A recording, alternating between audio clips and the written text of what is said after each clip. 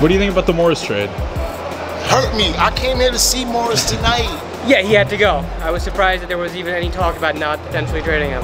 I think we should have kept him. All right. He's a hustler. I think we should have kept him.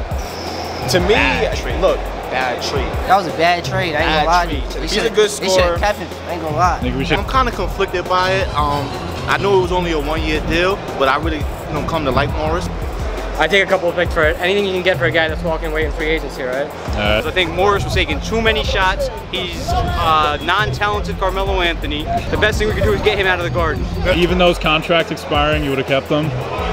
Yeah, he's a good player. He's a hard player, you know? I got He gave the Knicks a couple good games, you know?